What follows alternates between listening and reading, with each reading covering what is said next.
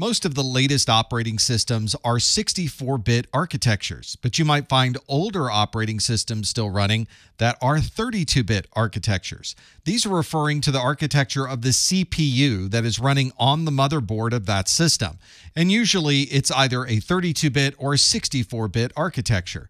A 32-bit processor can access up to 2 to the 32nd power of information. That is just over 4 billion values that can be accessed in that operating system. If you have a 64-bit architecture, that goes up dramatically to a 2 to the 64th power, which is an extremely large amount of data. If you were to look at this as to how much memory you can store in a system, a 32-bit processor can access 4 gigabytes of information, whereas a 64-bit processor can access 17 billion gigabytes of information. This doesn't necessarily mean that the 64-bit operating system you're using can access 17 billion gigabytes, because most operating systems will have a maximum supported value for the OS. If you want to see the system type in your Windows system, you can go to the control panel under the system settings, and it will tell you the system type. In this example, I'm using a 64-bit operating system with an x64-based processor. The hardware drivers that you install must match the type of operating system you're using. So if you're using a 32-bit operating system, then you need to use 32-bit hardware drivers. If you have a 64-bit operating system, then you need to use a 64-bit hardware driver. Sometimes you'll see this 32-bit software abbreviated as x86 software. This is a reference back to the Intel 8086 line of processors. If it's a 64-bit processor, we abbreviate that as an x64. It's also important to know that if you're using a 32-bit operating system, that you cannot run 64-bit applications in that OS. Conversely, if you're running a 64-bit operating system, you can not only run 64-bit applications, but you can also run 32-bit applications as well. If you don't know if the applications you're using in Windows have been written for a 64-bit operating system or a 32-bit operating system, you can look to see where they've been installed. 32-bit applications are installed under Program Files x86, and 64-bit apps are simply installed under Program Files. There's another family of operating systems called the Advanced RISC Machine, or ARM.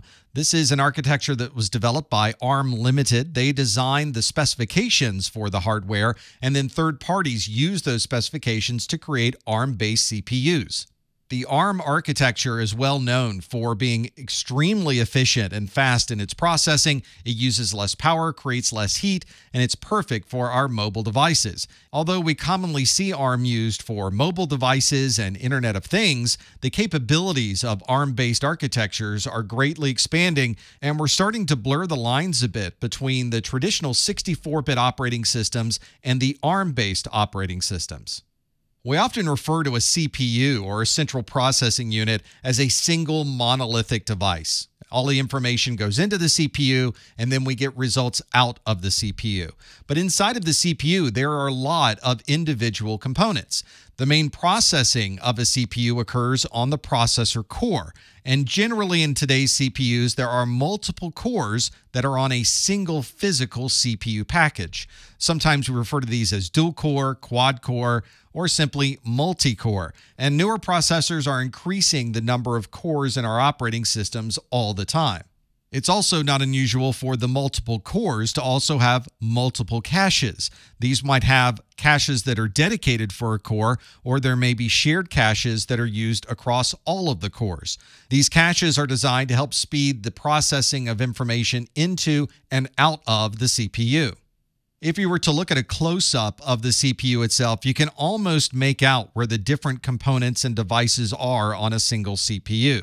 If we looked at this broadly, we can even see that there might be individual cores on the CPU. There's probably a cache that is shared between all of the cores.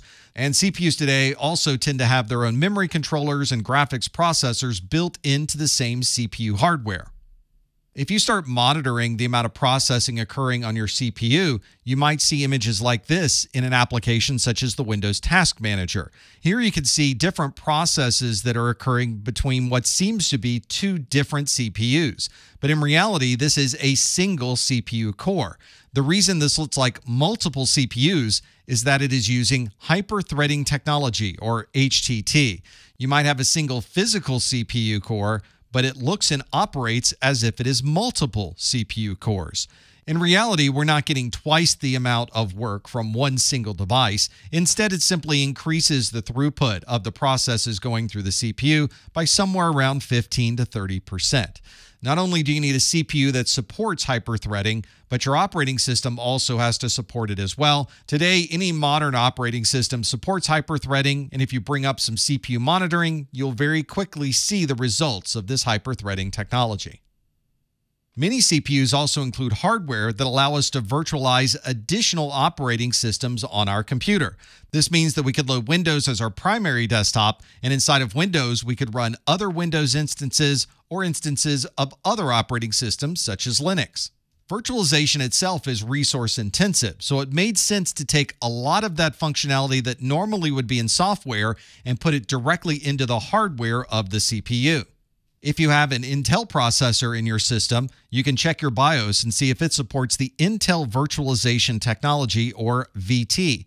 If you're running an AMD processor, then you may be running AMD Virtualization, or AMDV.